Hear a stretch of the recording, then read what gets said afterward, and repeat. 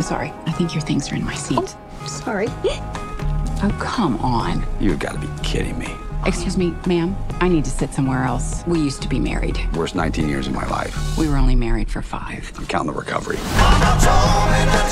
In 4 days' time. Our daughter's going to marry a guy she just met in Bali, millions of miles from home. I just really want to kiss you.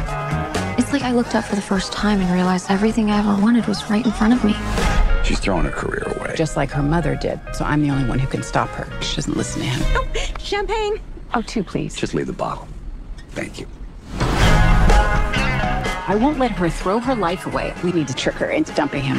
As much as this will pain us both, we have to call a truce to make this work. You have to be in lockstep.